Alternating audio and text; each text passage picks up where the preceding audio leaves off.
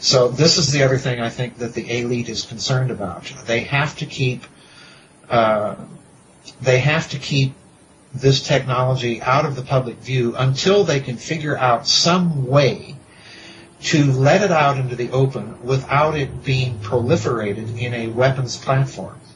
Because if we're concerned about Iran now, then if this stuff gets out, we could be concerned about Bangladesh holding the world hostage. You know, basically it's much easier to engineer, it's much cheaper. It's a multi-shot technology. In other words, unlike a hydrogen bomb, when you light one of those off, you've used up your bomb. Well, you can fire this thing over and over and over. So it's a proliferation nightmare for the global power elites, and until they figure out a way to control the proliferation aspects of it, they're not going to release it. So they have to have a psychological operation to divert people's attention away from the development of this technology. And again, I think this is a convenient way to do it. Let's look to ET and make this technology so exotic and so advanced that, you know, it's far beyond human capability, and therefore humans won't look for it.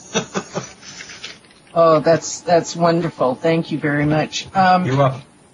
Now I've got another question for you.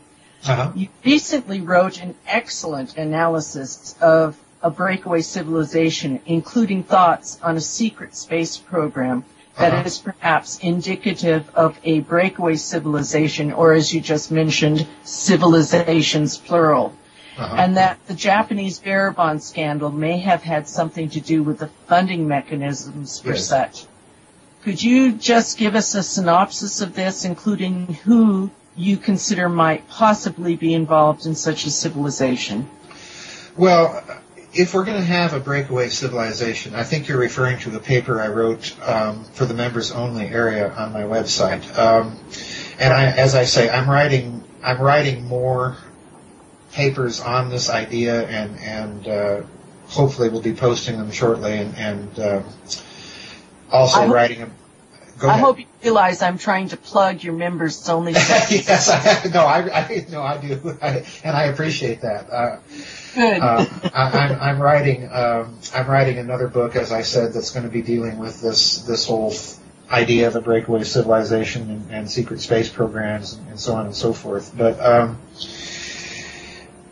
the bottom line for me, Uranus, is if Mr. Dolan's hypothesis of a breakaway civilization is true, and I think it is, I think he's onto something there in a major way, and I think he's argued the case fairly well in his more recent interviews. The problem with the breakaway civilization is largely one of funding. In other words, if we're going to be conducting the research to create the technologies that would make a civilization like that possible, then it's going to require a huge capital outlay, not only in terms of the finance of it, but also in terms of the human capital involved. In other words, the research technicians themselves. Now, in the case of the Nazi International, which I would definitely argue is precisely one of these breakaway civilizations, because if we look at the Third Reich in a certain way, the Nazi Party is midwifed into existence by certain secret societies inside of the Weimar Republic between the wars. The Nazi Party eventually takes power, of course, in Germany, and begins a crash program within the SS, which constitutes itself as a breakaway bureaucracy within the Nazi Party structure. So you have a breakaway civilization giving birth to yet another breakaway civilization. And the SS, if you've read Albert Speer's memoirs very carefully, he notes that the SS created quite literally a whole off-the-books parallel economy. And this in turn is what I think survives World War II in the Nazi International, because my word, the Nazis made it out of Europe with a tremendous body of plunder and booty and loot from Europe, not only in terms of liquid cash, but in terms of other convertible instrumentalities like patents. They made it out of Europe with a number of technicians and scientists, which they managed to disperse all over the world and get them into various host countries to continue their research. So they had an inbuilt financial structure in place after World War II. All right. In the case of the American breakaway civilization, I think you've got two things going on. You've got, number one, a response to this Nazi international, and number two, it has to create a funding mechanism that remains outside of public scrutiny. Now, we know the standard techniques by which they've done this, the black budget, the overinflated prices on toilet seats and hammers, and so on and so forth, but this still isn't going to give it a finance base large enough to conduct what I think its enormous costs would be. And the reason I think the costs are enormous is just look at the price of one B-1 stealth bomber. And that's a publicly known technology. So in other words, the costs of whatever technologies exist off the books that are unknown to us have got to be astronomical. So they've got to have astronomical figures for money. So enter the Japanese bearer bonds scandal.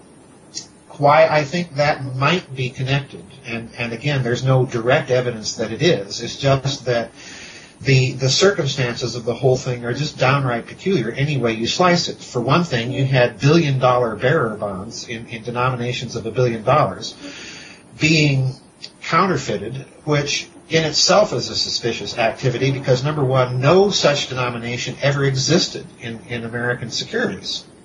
So either this was a complete farce and a joke, and a very bad one, because, you know, anyone buying those things is going to attempt to verify their veracity. So it's either a very bad joke or it's a counterfeit of an instrumentality that actually existed.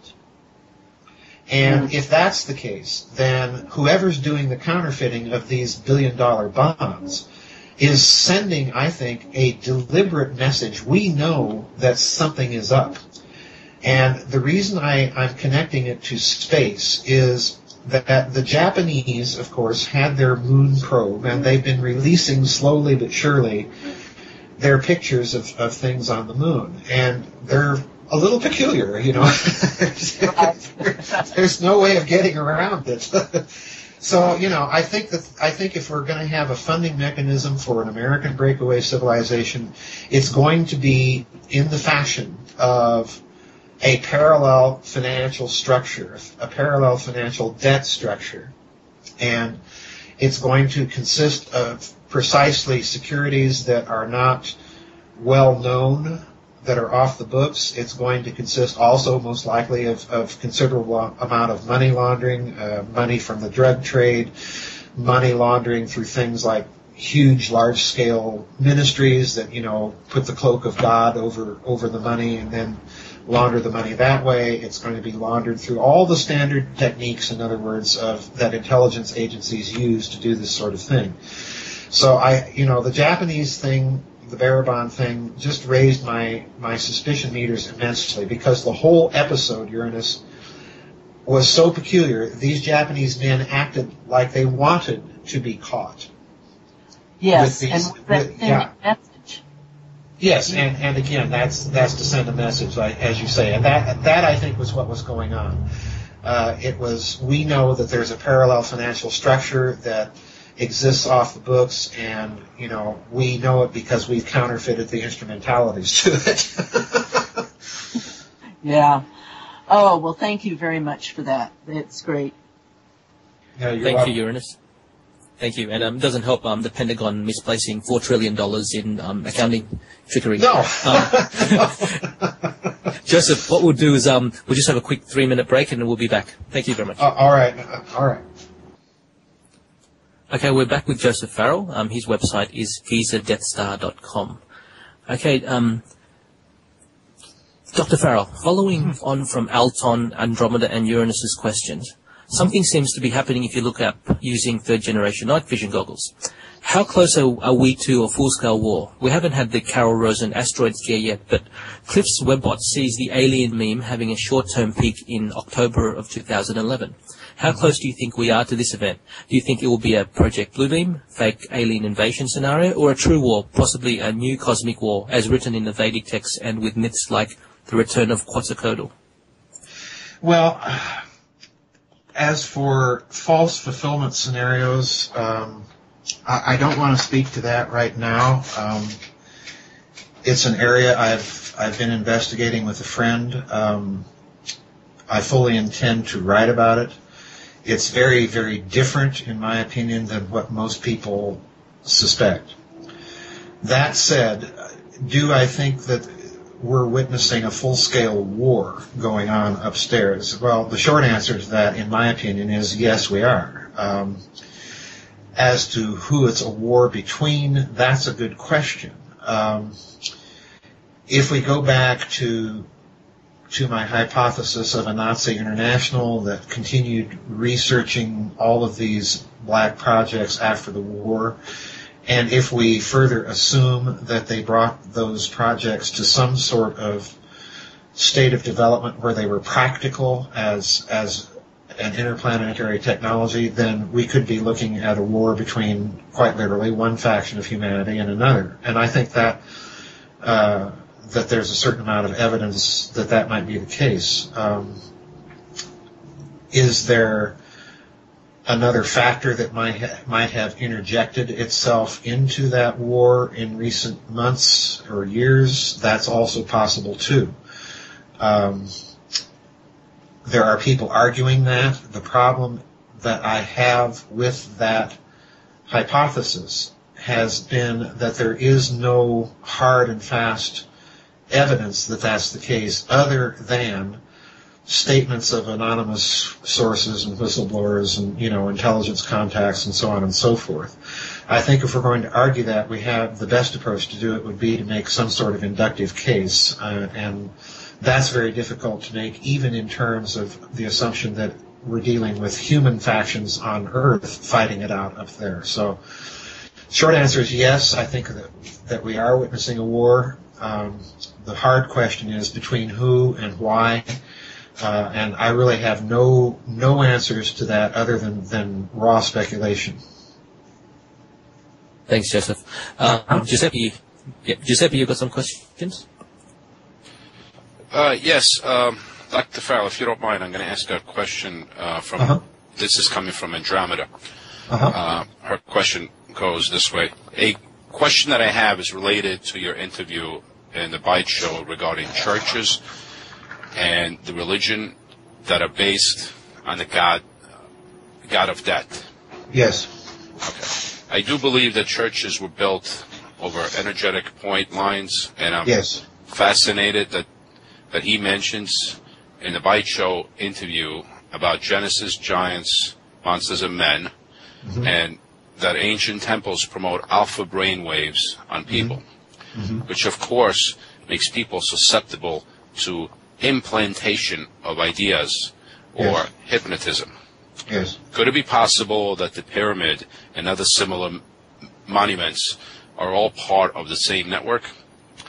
And if you don't mind me asking the next one also, and could it be possible that the intention of such network might or may be to harness the minds of people so we are kept in a state of virtual lobotomy?